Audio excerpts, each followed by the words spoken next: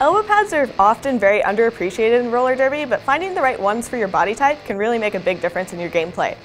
When you're looking at elbow pads, the two main characteristics that you're going to be looking for are sleeve length and cap style. For sleeve length, you have varying styles. Here you have a longer option.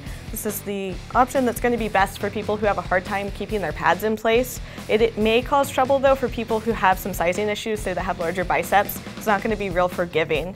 For those people, you may want to go with a shorter style. These are going to be lighter weight. They're going to be for the more agile type of player and be less restrictive. For caps, you have, again, two main styles. You have the flatter ones like these here, and you have the ones that are a little bit more domed. For these, you're going to really want to take a look at your arm and figure out which one is going to work best for you.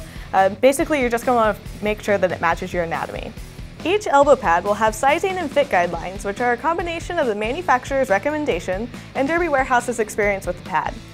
Now, when you're trying them on at home, you're going to want to get the pad in place, move your arm around, check that sleeve length, make sure it's not restricting your movement and making you uncomfortable.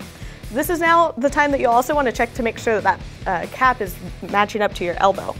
Make sure that you don't feel it cutting in anywhere and that it's covering your whole elbow cap so that you make sure that if you fall, you have protection. With this information, you should be able to find the perfect elbow pad for you. And for more information, check out Derby Warehouse's Learning Center.